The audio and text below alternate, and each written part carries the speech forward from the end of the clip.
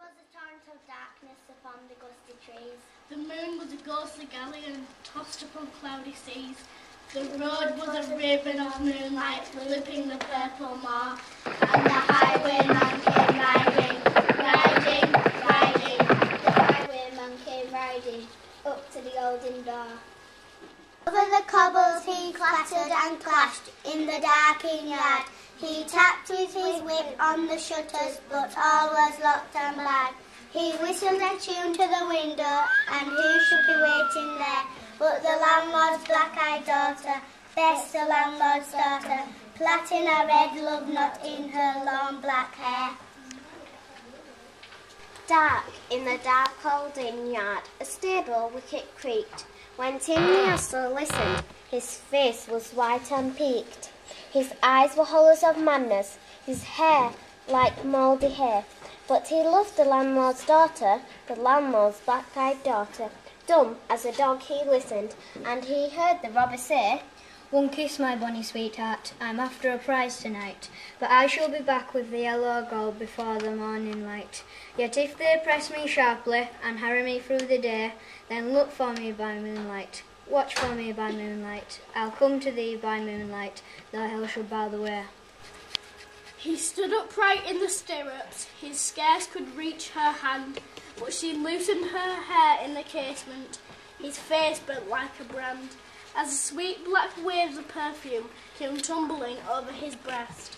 Then he kissed its waves in the moonlight, oh sweet black waves in the moonlight, and he tugged at his reins in the moonlight, and galloped away to the west. He did not come in the dawning, he did not come at noon, and out of the tawny sunset, before the rise of the moon, when the road was a gypsy ribbon over the purple moor, the red coat troops came marching, marching, marching.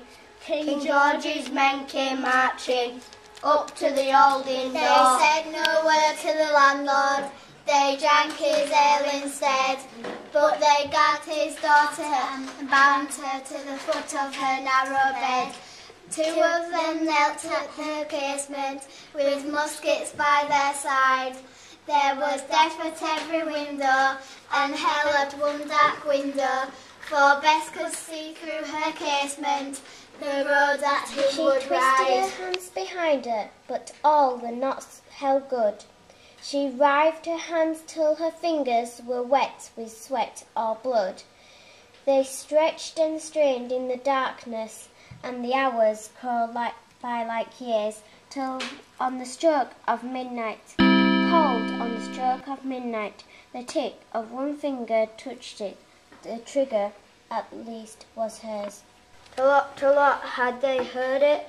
The horse hoofs ringing clear. Trot, in the distance. Were they deaf that they did not hear? Down the ribbon of moonlight, over the brow of the hill, the highwayman came riding. The red coat looked like riding. She stood up straight and Trot, in the forest silently. Trot, in the echoing night. Nearer he came, and nearer. Her face were like a light. Her eyes grew wide. For a moment she drew one last deep breath. Then her finger moved in the moonlight. Her musket shattered in the moonlight, shattered her breast in the moonlight, and warned him with her death. He turned his spur to the west. He did not know who stood, bowed with her head over the casement, drenched in her own red blood. Not till the dawn did he hear it, and his face grew grey to hear how Bess, the landlord's daughter, the landlord's black-eyed daughter, had watched for her love in the moonlight and died in the darkness there. Back he spurred like a madman, shrieking a curse to the sky, with the white road smoking behind him and his rapier brandished high.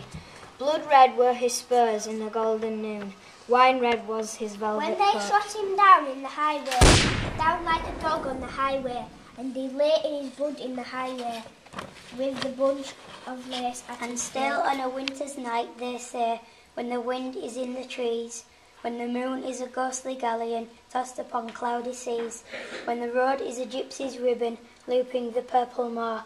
The highwayman comes riding, riding, riding. The highwayman comes riding up to the old inn door. Over the cobbles he clatters and clangs in the dark inn yard. He taps with his whip on the shutters, but all is locked and barred.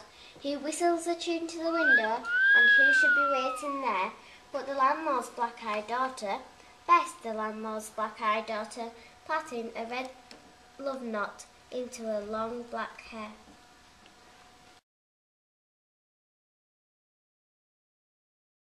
That's a wrap.